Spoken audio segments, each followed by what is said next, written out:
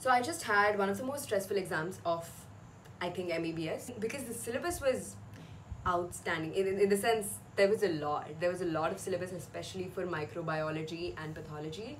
So much so that I never usually study like 5 to 10 minutes before the exam, but I was actually flipping through the book. So yeah, these exams were one hell of a ride. But I came up with weird techniques to actually get through this, because I feel that the way I studied for these exams is the best I've ever studied for any exams, and I'm actually pretty proud. There can be improvements, but you know what, let's take credit today and let's say that Sriya, you did a good job. So I'm going to tell you 10 things that I did with their pros and cons, and then it's totally up to you if you want to use them in your exam prep or not.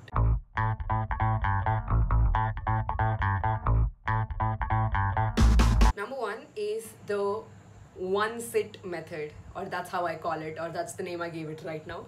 But in this, I keep my phone for charging. First of all, my phone's probably drained out from the night, and I keep it for charging for at least 3-4 hours. Okay, and these 3-4 hours, I am only sitting in one place. I obviously get up to go, pee, but other than that, I'm just sitting in one place and I'm studying. So in this method, another thing that I don't do is look at the time, because I get conscious when I see the time. But you might think, why is she studying for 3 or 4 hours together? Won't she get burnt out? But listen, I'm taking breaks. Every 40 minutes, 45 minutes, I'm taking breaks. But all of these breaks are sleep breaks. So I finish studying a topic and then I sleep. And this is in the library, so there's no risk of, oversleeping. So the minute I feel like, I'm not too tired, I get up and I start studying again. This way, 3-4 hours, no phone, just sleep breaks. I mean, the only con I can think of, you might miss important phone calls, but it's okay yaar, chalta hai, exam ke time pe chalta hai. And I'm like, yaar, room mein to meri padhai nahi hogi, because I honestly, because in the morning it's still fine, but when it's late in the night, I can't study in my room. I'll sleep off. So I just went to my friend's room. He was like, listen, I'm gonna invade your space, but please give me space to study. Then I just went there. I sat there, I studied. I also took my sleep breaks there. I got up, I studied again, and I came back to my room and I slept. And honestly, I'm so thankful to Kushi for letting me do that, because now the third thing is, whenever I had a doubt, without thinking even a second, I would either go on YouTube or I would contact one of the teachers. I would go to the department and get my doubt cleared, because I knew that I wouldn't be able to study properly if this concept wasn't clear in my head. There are a lot of pros to this, but the only con to this is that teachers aren't really available all the time. You won't really find the thing you're looking for all the time. So at this point, I'd like to introduce y'all to an app known as Helloo, or Helloo, which is an instant tutoring app. In this, you can find tutors available for a one-on-one live session in case you have any kinds of questions, concepts, or queries that you need to get cleared. So in this, you can either take a picture of your question or type down your question or problem and put it up on the app, which will match a tutor for you. And tutors get connected to you within a span of 60 seconds. And these are one-on-one live interactive sessions, which can be as small as 3 to 4 minutes to get all your concepts and problems solved. If you do happen to like a tutor, you can mark them as your favorite and keep learning from them. You know the best part about this app? It's the fact that you get undivided one-on-one attention as compared to a class, a mass gathering, which is basically your daily lectures. And each of your weak points and concepts can be focused upon.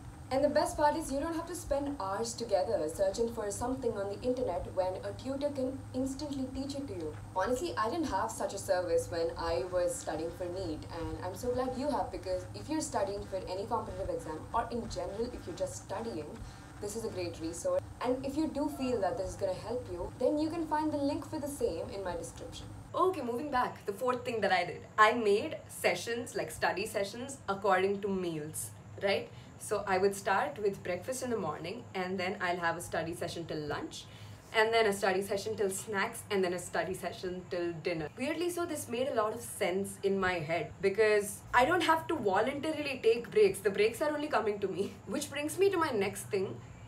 I did not study beyond 11:30 in the night. I'll tell you why. See, my library closes at 11:30. I knew that if I'm going to come to my room, I'm going to waste time sitting in front of the book at least for 2 hours. Instead of that, might as well do something that I really like. So after 11:30, I used to just come to my room, watch Modern Family, watch anime, watch Coffee with Karan, and sing and do stuff that I really like, and it's fine because I've been studying the whole day. So that also kind of keeps my brain calm. That's the time that caters to my mental health. The con for this would probably be you're losing out on time, but the pro really outweighs the cons in this one. So sixth one is a method of study that I think I have mentioned before also, but I used it extensively during these exams. So in this, I would basically open the book. For example, I'm opening KDT, it's a pharmac topic. I would take another paper and write down everything I know about that drug. I would write down its mechanism of action, its adverse effects, its contraindications, interactions, everything that I know, that I remember. And then I would go back and I would check in the book. See, all the time I was too lazy to write down, so sometimes I used to just think of all of this in my head and verify if I was going right. This way, it gives me some sort of confidence that, hey, I know this much. I can probably write this much at least. There is no con to this method.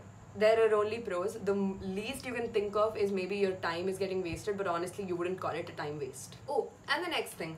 So what I started doing was maintain a to-do list for every topic. I wouldn't say every subject. I wouldn't make my to-do list as pharmac. I would make the to-do list as do antihypertensives today, do this drugs today, do that today. Because that way, it's like a big spread out to-do list, and I keep this on my phone because my phone is handy and some random paper where I wrote to-do list is not handy. So in my phone, I write down all my meetings, my appointments, and all the topics I need to finish on one day. And maybe stuff like just collect my laundry also, because I felt that made me so much more organized and I stopped forgetting stuff a lot. And the best part is when you fragment your goals now. It's very satisfying when you tick off everything at the end of the night because you're like, wow, I did so much. There is again no con to this method other than nothing. Yeah, there's no con. Okay, eighth one, very important. I said tada bye bye to everything else except my studies and food and probably one or two of my friends. So I've been having some issues with regards to my research, which was really stressing me out all the time. And I kept trying to study, but then I keep thinking about the research thing. Then I keep thinking of what content do I make, what YouTube video do I make. Then I kept thinking about what song should I sing next, Bro, there was a lot of thinking basically. And that's when I realized, I have exams right now. How about I just look at this and just ignore all these issues until after exams. See, the con for this is that you're definitely ignoring all your issues. The pro is that you can actually focus on your exams. See, if it was like, if my exams were like 10-15 days, I wouldn't have done that. But it was just a 3-day exam. So I basically could afford doing, pushing everything after exams. Ninth thing is my favorite. So what I used to do is I left my books at the library overnight so that in the morning I have the motivation to get up and go to the library and study. The pros to this is you study. The cons to this is your books are going to get stolen. And the final thing that I did, which not a lot of people did, was I only stuck with the main books. That can be bad in a way because you won't be able to finish the syllabus that easily. Fortunately, I was able to, but I honestly can't do this book shifting between the main book and the reference book. So throughout these exams, I read KDT, I read Robbins, and I read Anupama Chopra. What? No, her name's not Anupama Chopra. What's the book's name? Oh yeah, okay, Apurva Shastri. Oh my god. Finally, the one thing that I kept in mind was that all these efforts, all this keeping your phone aside, all this not thinking about anything else, and all these studies would all be worth for. It's because I am going out dinner with the girls and now we're gonna do some little bit of party. It's worth it because I could dress up and do my makeup finally. Anyways, I will see you guys later. My next video is going to be amazing. You're gonna love it.